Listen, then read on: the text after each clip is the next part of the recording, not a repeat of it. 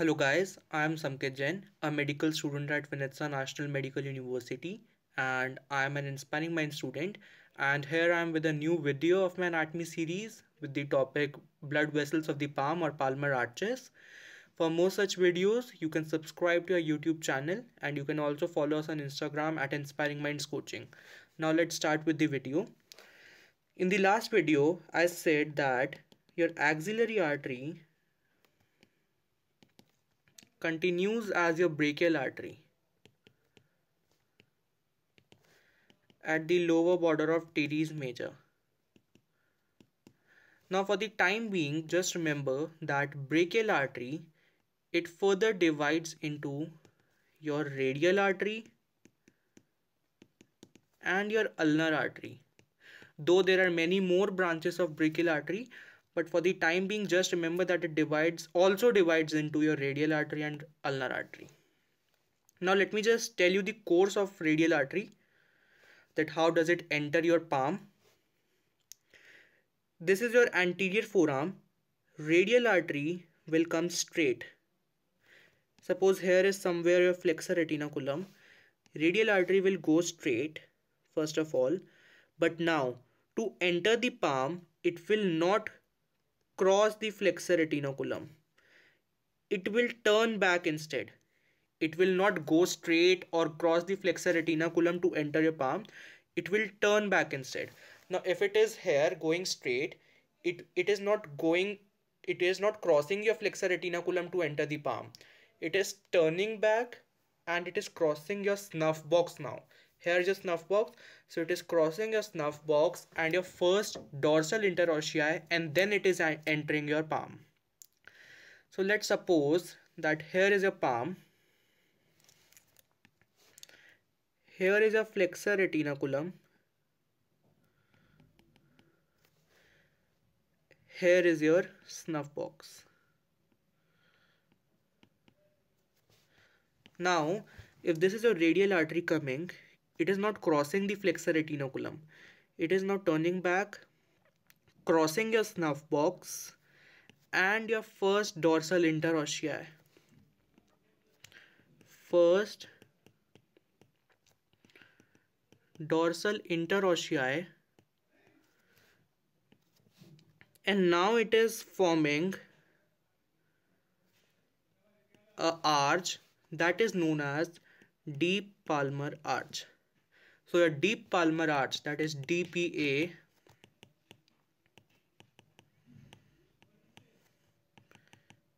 is formed by your radial artery. Right? Now if something is deep, then there must be something superficial to it. For that we have a superficial palmar arch. That superficial palmar arch is formed by your ulnar artery. Now ulnar artery will cross your flexor retinaculum. Radial artery was not crossing your flexor retinaculum, it was crossing your snuff box instead.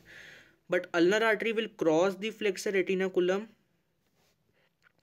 and now it will form an arch known as superficial palmar arch, SPA.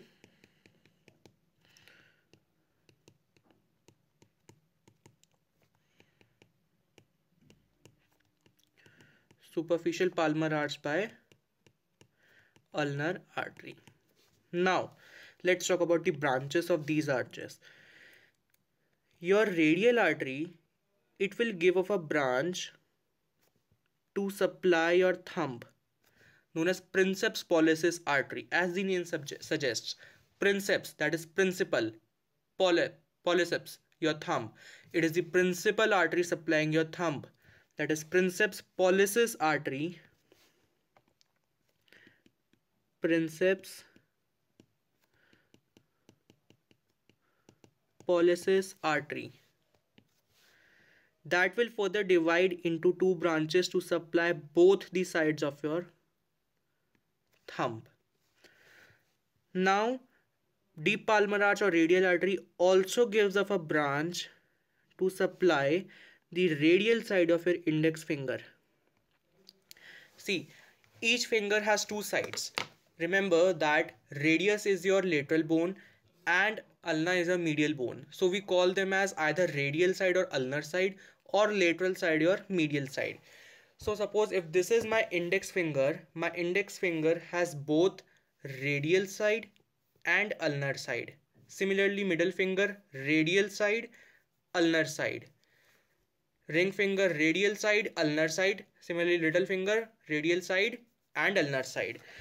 So deep palmar arch is giving an artery, is giving a branch just to supply the radial side of your index finger.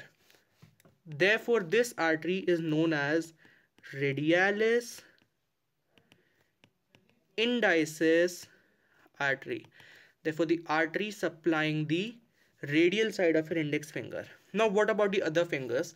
To supply the other fingers, your superficial palmar arch will give off 3 branches known as common digital artery. I am just writing C here.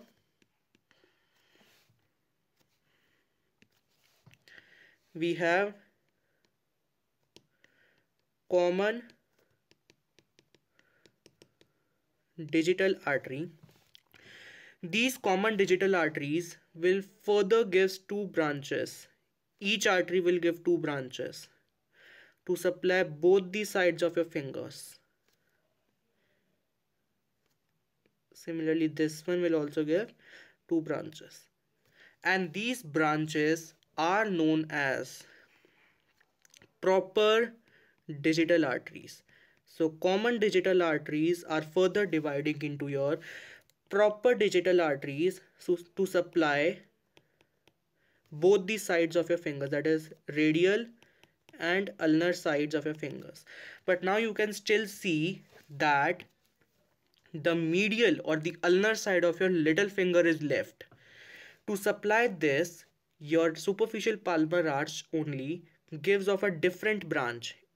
It gives us different branch to supply the medial side or ulnar side of your little finger, and this branch is also known as proper digital artery, though it is coming as a separate branch, but it is known as proper digital artery only.